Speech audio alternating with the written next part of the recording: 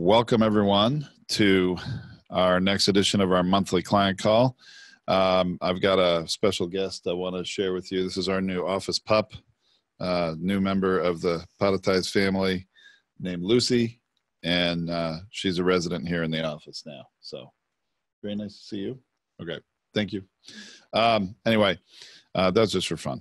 But anyway, so this is February client call. We do this on the last Friday of every month. And this Friday is a little, I was surprised when everybody said, thanks, Corey. Like we got an I love Lucy comment. So anyway, we do this the last Friday of every month. And this month it surprised me. I was like, what do you mean the client calls this Friday? But then I looked at the calendar and next Friday is March 1st.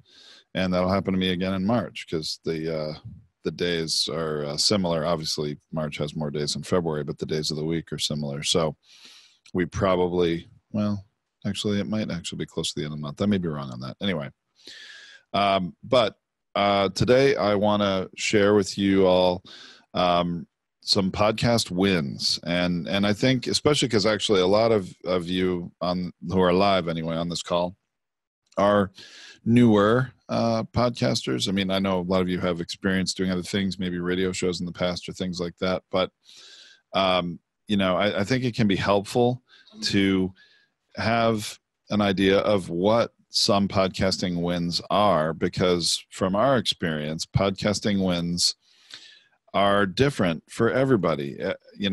Podcasting is a wonderful thing and it's tremendously valuable, I find, across the board.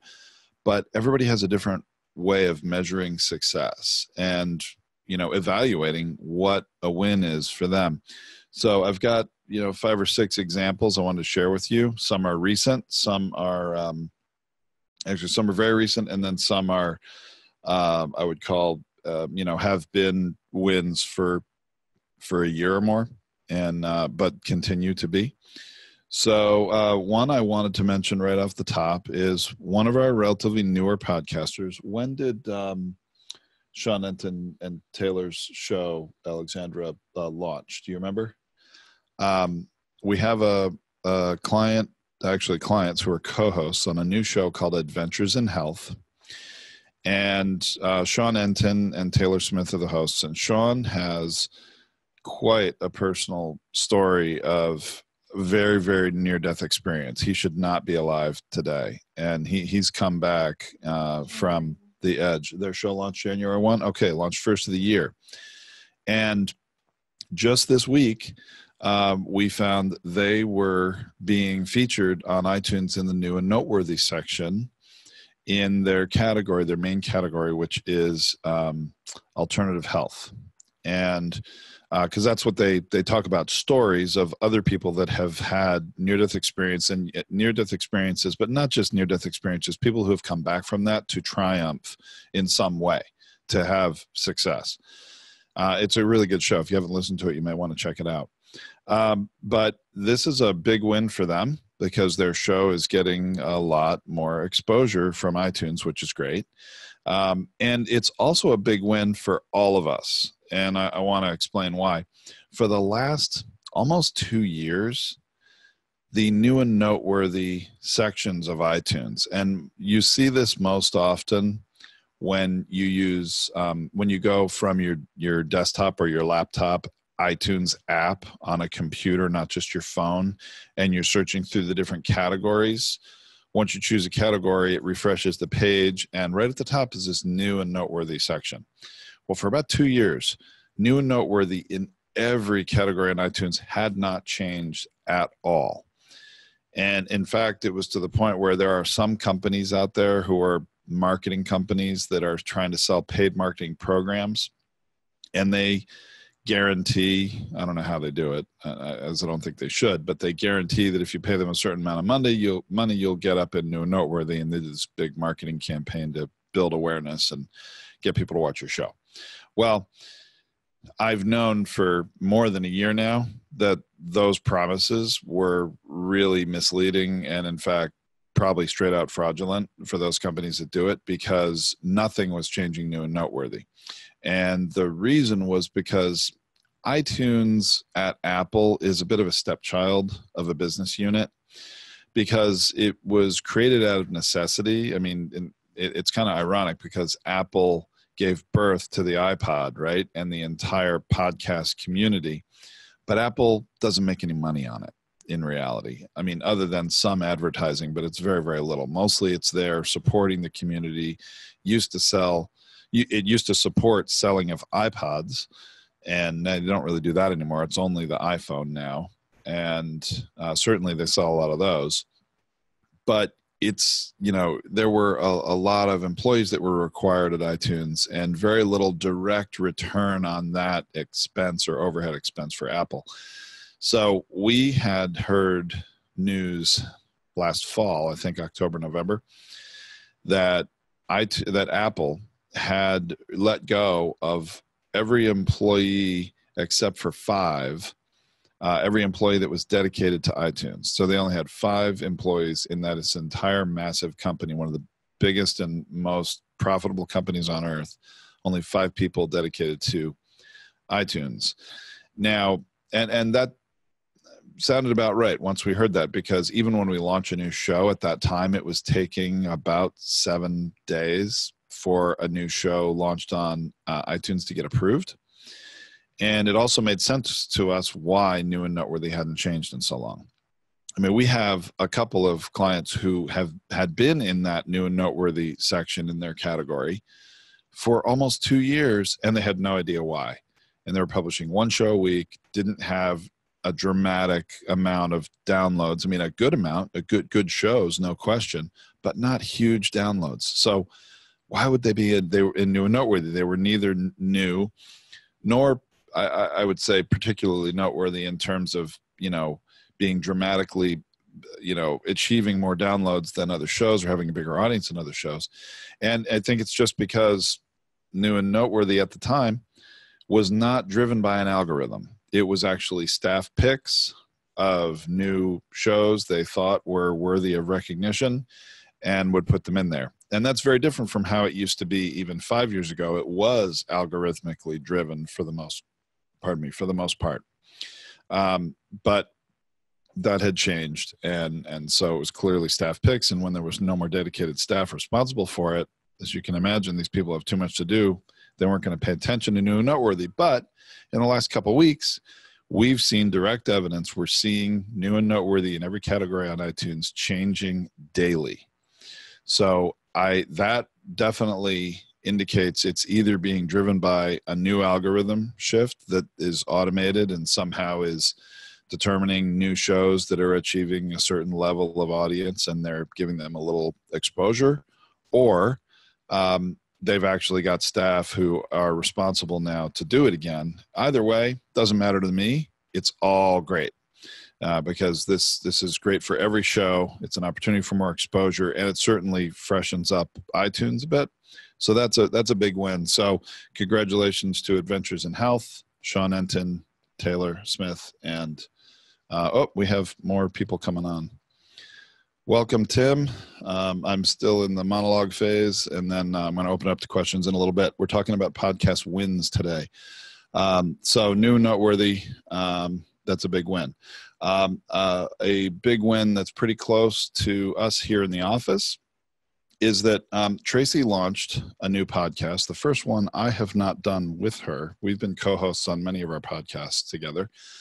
But she launched one called The New Trust Economy in January, I believe, in mid-ish January. And this is a podcast that talks about things, all things blockchain and a little bit cryptocurrency, but more blockchain, tokenization, things like that. If you're interested in that subject at all, I would recommend you give it a listen. Well, that podcast, is a really good example that you don't need massive downloads to achieve a win. They've had reasonable downloads. I want to say a couple thousand in the first few weeks, not setting the world on fire in terms of downloads, but I would say it's not necessarily about how many downloads you have. As long as you have, you can have a small audience, but if you have a very focused audience of raving fans, that's better than having a huge audience of people that, maybe are casually listening. So the New Trust Economy debuted in January. They've had several, really good big guests on there. And because of that, because of Tracy's exposure on there and somebody she interviewed on the New Trust Economy this week, I think it was Wednesday, I think it was Wednesday or Tuesday or Wednesday, Tracy was asked to be on a panel of people discussing blockchain on Larry King's show. So she was interviewed by Larry King on his program, which is an internet-based, interview-style program, very much like Larry King Live used to be on CNN. And it's on RT.com. Now, this won't publish till March 1st. So next Friday is when it's released. And certainly we'll push that out and make sure if anybody wants to watch that, they can.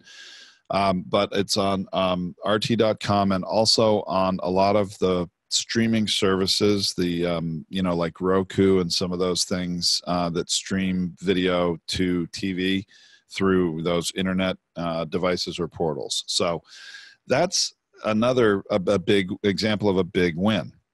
This podcast is not incredibly established yet, but just because of the networking of Tracy being a co-host on that show, and she has an interesting format. She has a co-host. Her name's Monica Profit. She's in New York. Tracy's here in California. They do some episodes together, just discussing subjects as co-hosts, and then they each interview people separately. So Monica will interview guests alone sometimes, and Tracy will interview guests alone sometimes, and then they come together and do shows together, and then they talk about each of the interviews they had independently. It's an interesting format. So because of interview Tracy had, she got this opportunity, was invited to be on a panel with Larry King, and that just happened this week. So that's a big win. The other big win that Tracy's gotten through podcasting, of course, was her Inc. column. She got sought out from the very first podcast we did. She got a speaking opportunity on stage. Editor at Inc. magazine happened to be in the audience, saw her speak there, asked her if she wanted to write a column for Inc.com. And she's been doing that ever since. It's been about 4 years now. And that Inc. column has continued to lead to more wins for her. The most recent one is that this past October, she was invited and actually paid to go speak on a stage of Amazon sellers in Hong Kong. So they paid to fly her over there, put her up, and she got to speak in front of all these Amazon sellers who were at this conference over there. So another example of a different kind of win that podcasting led to. Next, I want to highlight Kevin Pecca, actually Dr. Kevin Pecca, who has a podcast called Expect Miracles. He is a chiropractor in a very specialized field of chiropractic called the Blair upper cervical technique. And if you're interested to know more about that, I recommend just tune in to Expect Miracles, listen to that a little bit and check it out. I personally, through a different doctor out here in Southern California, am a Blair chiropractic patient. I think it's fabulous stuff. But Kevin's win is that every month he gets several and up to, a half a dozen new patients from his podcast. And because a lot of people are skeptical of chiropractic and don't usually know much about the Blair upper cervical technique and what that really means for your entire body health. He new patients often come to him with a certain amount of skepticism and doubt. And he uses the podcast to his advantage this way. He says to these prospective patients, I respect you're being cautious and you're not so sure. Why don't you just go listen to a couple episodes of the podcast, or if he has one in mind because of what ails them, he'll say, hey, go listen to this episode and this episode of the podcast. And once they do, they almost always sign up with him. So that's how he's using his podcast as a big win for him. And it's continued. It's been more than a year he's been doing that. In his first 90 days, he got a dozen new patients in the first 90 days of launching his show. But the win for him is the longevity. It's continued. He continues to interview great people, put out great episodes, and it continues to help lead generate for his practice. So the next one, I'm going to have the next two really are the last two that I want to talk about today. And there is quite a contrast between the two of them. One of them is Bob Rourke, who has a podcast called Business Leaders Podcast. And Bob, he's a successful financial manager. He manages money of usually high net worth individuals that have sold a business and they're then, wanting to grow that money. And he has to be, actually we've run into a lot of people in financial industries like that, and they stay far, far away from podcasting because if they talk about their profession, FINRA, which is his, government organization, federal organization. Oh, we have another person. Welcome, Shelley. This is recorded so you can catch up later on what you missed. I'm still in the monologue phase, and then I'm going to open it up to questions in a few minutes. But anyway, so Bob Rourke, Business Leaders Podcast, he does not care how many people listen to his podcast. I mean, it's syndicated everywhere. It's on iTunes and Spotify and iHeart and everywhere that we put podcasters. But his entire goal is to lead generate for his business, for what he does professionally, managing money of high net worth individuals. But in order to stay away from FINRA regulations and having to have everything approved, he just doesn't talk about managing people's money. His entire podcast is focused on that guest. There are always some sort of successful business leader, somebody, big in business, and he reaches out to them and tells their story, asks them questions about their story, everything from biographical, where'd you grow up, where'd you go to school, how'd you get started, and then their philosophy on life and how they made it successful in business. So nothing about investing or managing their money. So he doesn't have to worry about FINRA. But his entire podcast is a VIP guest strategy. And this is different from just about every other podcaster we produce the show for, is that most of them upload the raw audio to us. We produce it. We get the audio ready. We convert it to a blog post, do all the graphics, all the things, SEO work we do, and we put it out and schedule it to publish on a certain day.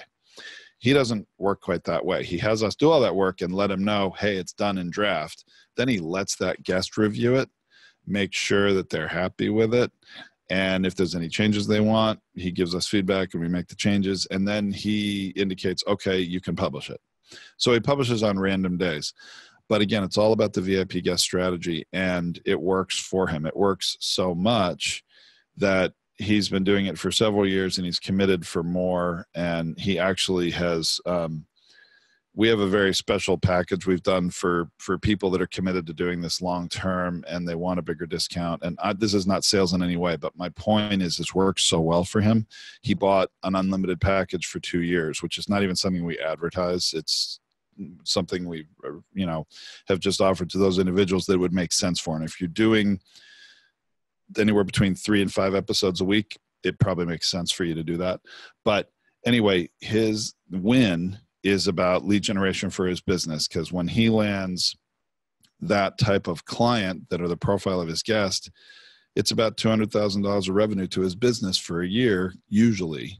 And so obviously the money he's spending on, the time he's spending on doing the episodes and the money he's spending on producing it is well worth it. So that's a different kind of win. And I thought it was good to highlight something different. Now I want to contrast that with another longtime podcaster with us, Scott Carson. His recent win is he just tipped over 250,000 downloads on his podcast. I think in February. So it's even more recent. So just in February, he tipped over 250,000 downloads of his podcast. Now, Scott is definitely all about major exposure, being everywhere, and making that content available in multiple different mediums. He records it as a video. It gets put out on YouTube. I think in his case it's Vimeo, but it gets put out there that way, gets converted to the podcast, converted to the blog post, all the graphics. He records his live over Facebook as well, and then posts it to the video. And then we take the audio track and do the podcast and all that. But his business is definitely being driven by marketing. And this is a his major marketing method is his podcasting. And yes, Binge Network is another one. Thank you, Art. I know that's a new one that Scott has started. That's also available, I think, on the Roku's downloads and things like that. So he's definitely putting out his content, multiple different mediums to try to be everywhere and capture as many people as possible.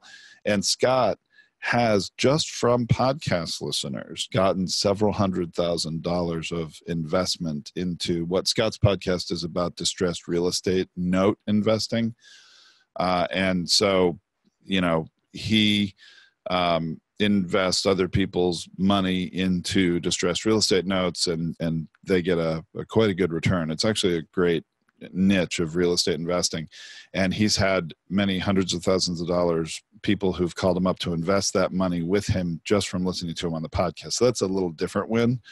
But even just on the volume, 250,000 downloads, and that's in about 18 or 19 months since he started his show.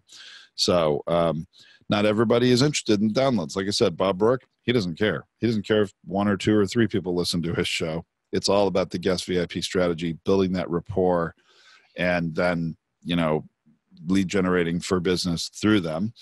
And it's kind of an ego strategy, highlight the client, talk about what's great about them, and you build that relationship, right? So, and then Scott, definitely all about the volume and the downloads, being everywhere, exposing his business, and getting more lead generating because of that. So that's it for the examples of podcast wins I wanted to talk about today. A couple other things I do want to mention. I don't know if any of you are in Florida. I know, Tim Bush, you are. But coming up March 7th, 8th, and 9th in Orlando, Alexandra and I are going to be there. And we are exhibiting, showing at PodFest. I'm also speaking at PodFest. I'm actually speaking on stage with Scott Carson for part of it. And then I have a little stage appearance just myself. And so PodFest is a wonderful conference. In 2018, I attended a whole lot of different podcast conferences to try them all out and experience them. And I have to say, of all of them, PodFest really, I thought, was the most fun and the most valuable as a podcaster, and then also as a podcast business owner. It's a very cooperative environment, and a lot of great networking between different podcasters, and also sharing best practices, opportunities. So if any of you want to go and you do not have a ticket yet, we actually can help you get a ticket with a discount code, take a little something off. I don't have that on the audio right now, but I will. We're going to follow up this session with an email with the replay, and I will get you that. Also, if any of you have, Scott Carson did an episode of his show earlier this month, interviewing Chris Kremitos, who is one of the co-founders of PodFest. And I know that he published that, was it January? No, it wasn't that long ago. Anyway, pretty recently, he did that interview with Chris Kremitos, and I know he also had the link and discount code there too. So we're going to send out an email to everybody. So if you're interested, you can get that. But PodFest, it's a great time. And not only it's a great time, it's a lot of fun, but I always learn something new. I think everybody gets a lot out of it. And compared to some of the other podcasting events, which are either a little more corporate or a little more self-serving, trying to sell you something, PodFest in and of themselves are not trying to sell you anything. So this event that you pay to go to, I think their ticket price is $300 if you pay full price, or just under, something like that. So they're not trying to upsell you on anything while you're there. It's really, like I said, more cooperative, shared learning, shared experience, and a great time. And then there are vendors like us. We're going to be there to introduce ourselves to people that don't know us. And we're doing a big push. We're a gold sponsor. In fact, every badge at the show is going to say Podetize red on the top of it. And we're doing a big push this year, just trying to build that brand awareness and obviously get more customers hosting on our platform. So is this note for me for this show? That was the only discount code I found. Oh, what's it called? Holiday gift, one word. It still works. Oh, holiday gift. All right. So, we have it. So, all right, Alexandra found one of the gifts there, and it should still be good. You did? It works? Okay. Alexandra just tried it. So if you go to podfestexpo.com, and you want to get a ticket, type in holiday gift, one word, and it'll take $75 off that ticket price. So, all right, we got one of them for you. So, okay, that is all of what I had planned to speak about on my own. So I would like to open the floor to anybody that has any questions or comments, anything you would like to talk about. Just let me know in the chat that you'd like to come on, and then we'll bring you up, one at a time. Certainly not required, but this is a great opportunity for you to ask questions of me. And usually Tracy would be with us. Tracy is at another event up in Los Angeles today called the City Summit, and speaking from the stage today, although she was pretty sick and I understand lost her voice. I haven't even talked to her this morning. She only text messaged me. So I don't know if that talk happened or not. But anyway, that's why she couldn't be here today. But Podcast Wins was her little idea, and it was a lot of fun. And I know a few of you came in late. We are going to have the recording up, and we'll send that email out. And there's a couple other really interesting wins in the beginning you might like to go back and check out. So please feel free to do that. So Tim said he's going to Podfest. That's cool. That's easy for Tim because he lives in Orlando. Actually, Tim, I may be talking to you. I may need to ship one or two things into your warehouse for me to pick up for that thing. But Tim has a great show, everybody, called On the Shelf. If you're interested in, ever selling any physical product at retail or learning about that, he's got a great show you should go listen to. So I know there's a few new people here today that haven't been with us previous months. Anybody have any questions? So Art is asking a question about server speed. Does anyone else have a problem with slow uploads of episodes?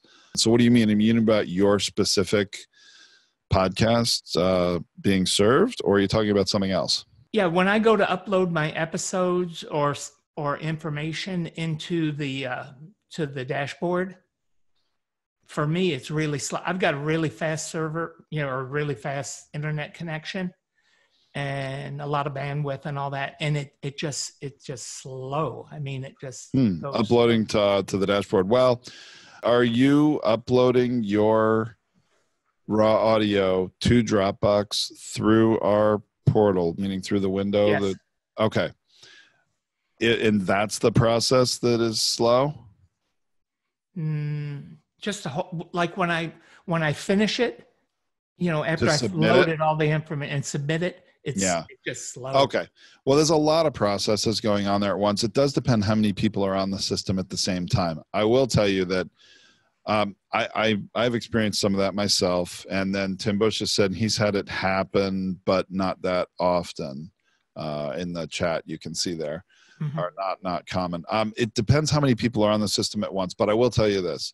A major initiative for 2019, we are completely overhauling the entire back-end system, and more importantly, separating the front-end sales side of our site from the back-end podcast serving part of our site, and it's all about speed and efficiency. So we're very well aware that the pages, especially on the dashboard on the back end of the site, load really slowly. Part of that is overhead, because while it's heavily customized and hacked, it is currently using WordPress as a backbone, and we need to get away from that because every little page you load, it has to load WordPress, which is overhead, right? So that's part of why, and I apologize for that.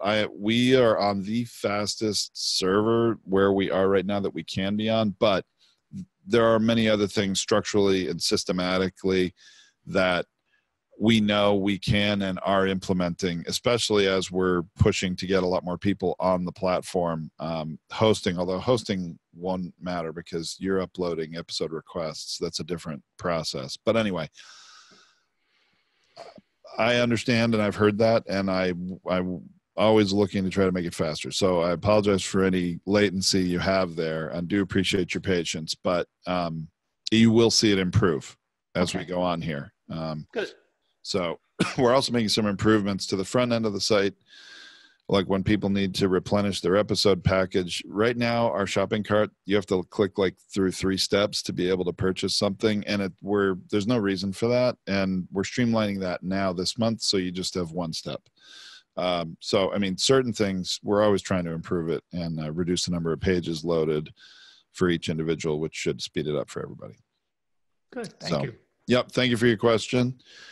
Did you have anything else, Art, right now? No, I'm fine. Okay. Tim has a couple of questions on equipment. Tim, do you want to come on? Hey, Tim. So what's your question about equipment? So as you know, I'm as rudimentary as it gets. I think I still record on my portable recorder that you and I talked about, the Zoom 5, I think it's called. Zoom, yeah. Mm-hmm.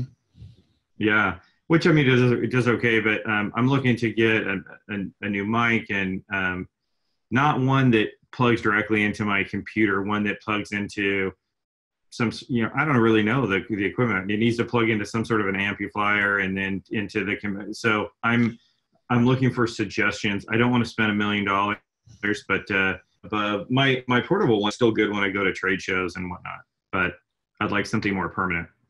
What are you trying to achieve as you guys not calling me back? You guys not calling me back saying my audio has got a problem. What software are you using to record? Well, right now I record on. Or are you using the Zoom device? On the Zoom 5, and it records a nice. I was able to get a cover for it so that we didn't have as much popping. It actually records in waves, so it's a pretty good recording. Wow. I've had no issues with it, but again, it's just sitting on my desk, and so it's rickety. And but you have a microphone plugged into it? No, you're just using it's the mic on it. It's got the bi-directional mic on it. Yeah. Okay. So it has, though, XLR ports, doesn't it? It does. You might find your quality would increase dramatically by getting a mic not unlike this, which has the XLR port on it. Uh-huh. Also has USB if you wanted to go directly in your computer ever. But the little mics built into the Zoom recorder, I don't think are going to give you quite as good a sound as another. Sure. And these mics are about $80 What is that? on Amazon. This is the commercial model. It's an ATR 2005. There's also an ATR 2100 is the more retail version, but I personally like the commercial one, 2005. This is the one we send people when they start their show with us. And we send them a mic. This is the one I send. And I wouldn't have to get a booster. I could just plug that mic into my Zoom 5. Correct. I believe your Zoom 5 has an XLR port on it. I mean, I provide these to our customers. We buy them a little cheaper, but by the time we ship them to you, the cost is probably that's it. That will take the other end of this plug. Yeah. From that mic right into there. And then I would just start there, because that Zoom 5 is a great device if you're happy recording on that. I was thinking if I sent you the mic, if it'd be any cheaper for you, but it's probably about the same by the time we ship it to you. So you might as well go Prime. Either that or bring it to me. I'll pick it up from you. Oh, that's true. I could bring you one when we come out. Sure. Yeah. Yeah, I'll just pay for it when you come out. Yeah. Okay. So that's probably what I would do. Now, what's coming, and I can give everybody a little peek into this. We've been developing our own microphone, which has, yes, we have. Well, for reasons of, show everybody your Zoom device for a second. You just hold it up so everybody can see it. We do provide people with a Zoom H6 sometimes, an upgraded equipment package, if they are always going to record people in person. And the Zoom H6 has 4 of those XLR ports that go in. Right. And the great thing about that device is it records a separate audio track for each mic that goes into it. So if you do a lot of in-person recording, We do with our setup package. We have an upgraded recording equipment package people can buy, but it's really overkill for most people. They've only had, I think I've sold 6 or 7 of them total, so not a ton. But it's very good, high quality recording equipment, and very high quality recording equipment. And sorry, my younger daughter is calling me, letting me know she's on the way home from school. Not supposed to happen. But anyway, so it's great equipment, but it's a lot to deal with. And if you think about, like, Tracy took a Zoom H6 to a conference and recorded a lot of people there live. 2 microphones, 2 cables to that device. Got to make sure all the buttons are pushed, that you're recording everybody properly. And then, making sure it's on, but you can't hold it. You got to put it down on the floor. And to her, she was frustrated. She's like, I'm not doing this ever again at another trade show because there's too much tech to deal with. And because of dealing with all of that, she had one interview with Gary Vaynerchuk that didn't get recorded because that's always my biggest fear, right? It's horrible. It's horrible. And that was where she had an interview with Steve Wozniak and Molly Bloom and some other people. It was great. And she got all of those, but that one with Gary V got lost. And it's because of that equipment was so complicated. So we're developing a microphone that not only has, I had to take mine off, but not only has a mic flag built into it. So if you're on video, and we send these to all of our customers, everybody should have gotten one. We sent Art, I think we sent it, to Art. We sent him his new artwork to slide into his. Anyway, it has a mic flag built into the mic, but more importantly, it records to an SD card right in the mic. So if you are out at a trade show and you want to just record an episode, you don't need to have that other piece of equipment, no cables, it's battery operated, records right to the SD card. And we're also doing it so that if you plug it into your computer to use over Zoom records, yes, but and Zencaster and certain other programs do that. But we've also seen they have glitches at times, and either the audio is out of sync or actually some of the audio doesn't record well. So at minimum, it's a backup recording, and it's also recording WAV format. So it's a higher quality than the kind of file Zoom natively records. But if you plug it into your computer, it's going to record your guest on one track that's coming from the computer into the mic. And then it's going to record you into the mic onto that SD card as a second track. And then the other thing that's coming, the second step to that is another mic. Like if you're at a trade show, Tim, and you want to give a mic to your guest and a mic to you, you'll plug the guest mic into this mic, and it'll record their track here on that a second track on the SD card. Oh, nice. So we were trying to simplify the equipment, and especially for people recording in person or wanting a backup recording, people that travel a lot. And it's going to be $199 for that recording mic, and I will have the first one in my hands by the end of March, and then it's going to roll out.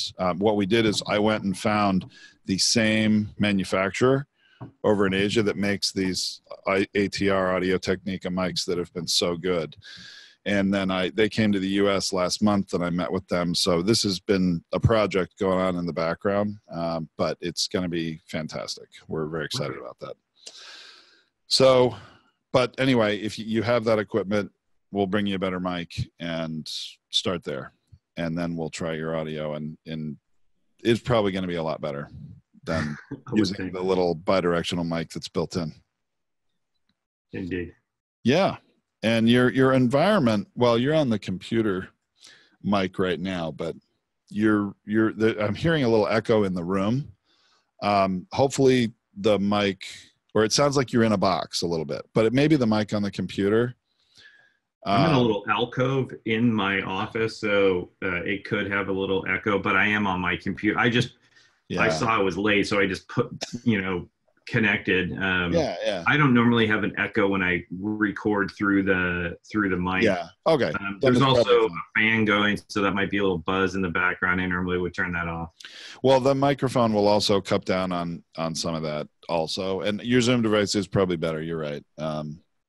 So wouldn't worry too much about it. But okay. Well, thank you. And I'll see you in a week and a half. Sounds good. Out in Orlando. All right. Anybody else have a question or anything they would like to share with the group or discuss? Anybody else have a different kind of win? I have a question. Yes. How are you? Good, good. How are you? Yeah, I can start video and just since look at my Wow. nice That's an accident. Very cool effect. Let's show what not to do when you're doing a Zoom poditize. So I'm going to be a guest on a podcast next Friday. Okay. And I don't have any tech other than my computer, microphone, etc. So I just wanted to kind of have you listen to my voice through my computer and see how you thought it was. Or I have a little lapel microphone. I know I can just practice with some people, but I really don't know that I want to have the full-on look with the headphones, microphone, and I just wanted to know how clear you think the sound is. It's not the best quality sound right now over the computer, quite honestly. And you know what I would recommend you do? This session's being recorded, and we're going to put it out and make it available to everybody so you can go and fast forward ahead to this point in it and listen to it yourself. Okay. I would say try the lapel mic, see how that is. But if you are going to be doing headphones. Your headphones might be okay, yeah. Okay. Probably better than the open air mic. If your room you're in has a lot of hard surfaces, if there's not carpeting on the floor and it's got windows where there's no drapes on it or anything, if you can go to a different room that has, thanks Art, bye. If you can be in a room that has more soft surfaces, it'll cut down on a lot of that. I do have carpet, but it's a loft office. It's a loft, yeah. Okay. So, I mean, some of your equipment can help that. But if you're going to do this a lot, you might want to get a decent microphone like this. It's, like I said, on Amazon, I think about $80 Prime if you're a Prime customer and no shipping. And it plugs in with USB directly to your laptop. And the only other thing that I'm going to tell you that's a cardinal rule, I know you don't like, this big over-ear headset, and that's fine. I like the way it sounds better, and I do this a lot, so I use it. But you need to at least use earbuds to listen to whoever's interviewing you and plugged into your computer. You don't have to use that mic in the earbuds. You can use this kind of mic or the lapel mic if that sound quality is better, if it plugs into your computer. But the quality issue is you are listening to me coming out over your computer's speaker, just in the air. And your microphone will pick up my voice coming over your mic and make a bit of an echo. So what the earbuds do is separate what you're hearing from what the mic hears. Okay. So you want to do that. And, you can use some that you don't even see. And, Tracy never used to do it. She didn't like it, but she found the quality also to be so much better that she'll wear an earbuds with every interview she does. And then a decent mic. If you're going to do it a lot, get a good mic. I mean, they're not too expensive. Okay. Great. All right. And maybe I'll get rid of the Golden Gate Bridge. I'm not sure. They probably want to see more of you. It's very interesting. It's almost like you're on a green screen, but well, it's supposed to be on a green screen. I was just playing around earlier. So okay. If I was on a green screen, you wouldn't see it. Okay. Yeah. Something that's wild video. Cool. Right. Nice to talk to you. Question. Okay. It's getting to be what now? About 10 to 2 Pacific. So don't forget, if anybody is interested or can get to PodFest, that's going to be a great time. Corey is saying he wants to thank you for all your hard work. Thank you, Corey, for being a new customer. Alexandra would speak to you, but I don't know if you heard, if you're on for the, she lost her voice. She's not speaking much today. But anyway, I'm very excited about your show that I think did we launch it yet? Yeah, it's launched. All right. So Corey's show. So The Successful Thinker, which I think is kind of a modern, or at least as we conceived it, a modern business lesson, kind of Napoleon Hill inspired type of thing. So any of you interested in that, you might want to check that out on iTunes or wherever you listen to podcasts, because it's everywhere. We put it everywhere. So check that out, and we'll be excited to see what your wins are going forward, Corey. So I know a couple of you came in late, Shelly and Tim at least, I think, maybe Catherine as well. We'll send you an email with the recording so you can check out the beginning. We did talk today about all different kinds of podcast wins and what they are to different people, and how different podcasters measure success. And so you probably missed a few of those in the beginning. Probably worth checking out. So I think that's going to be a wrap for the February edition of the Podetize Brandcasting Client Coaching Call. And we will be back last Friday of the month in March for the same. Oh, I'm going to Traffic and Conversion next week, which is a great digital marketing show. So I'll probably have some great things to share with you next time about that. Some new tech tips and tools, things like that. We're always looking out for you, making sure we stay on top of it all here. So there's a reason you might want to come back to next month. All right. Thanks very much, everybody. Have a great weekend.